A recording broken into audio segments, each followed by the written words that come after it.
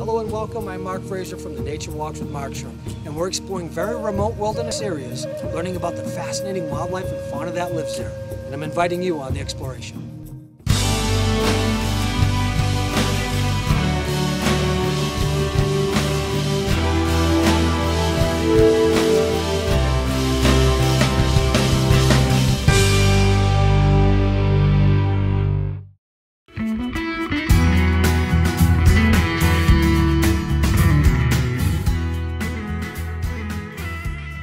Normally, when we think of crustaceans, it's often the lobsters and crabs that come to mind. But did you know that there's a crab relative, a crustacean known as Isopod, that actually lives right in your backyard? It's seen here, it's called the woodlice, and it's an incredible species. It still has its predators, like this centipede seen here. You see, the centipede has the ability to break through the tough shell of the woodlice with those incredible pinchers you see right below its head. Centipedes are incredible predators, taking advantage of the same moist habitat underneath logs and debris where the woodlice have learned to survive. So this will keep them on their toes for sure.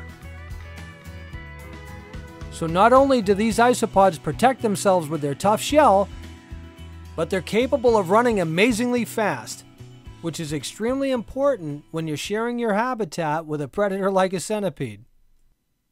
Unlike the centipede, the woodlice only has 14 legs, but it's not an insect at all, it's a strict crustacean.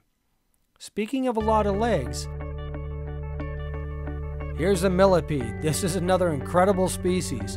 Right off the bat, we see a big difference between the centipede and the millipede. First off, the millipede, it's not hunting, it's actually looking for plant matter, kind of similar to the woodlice.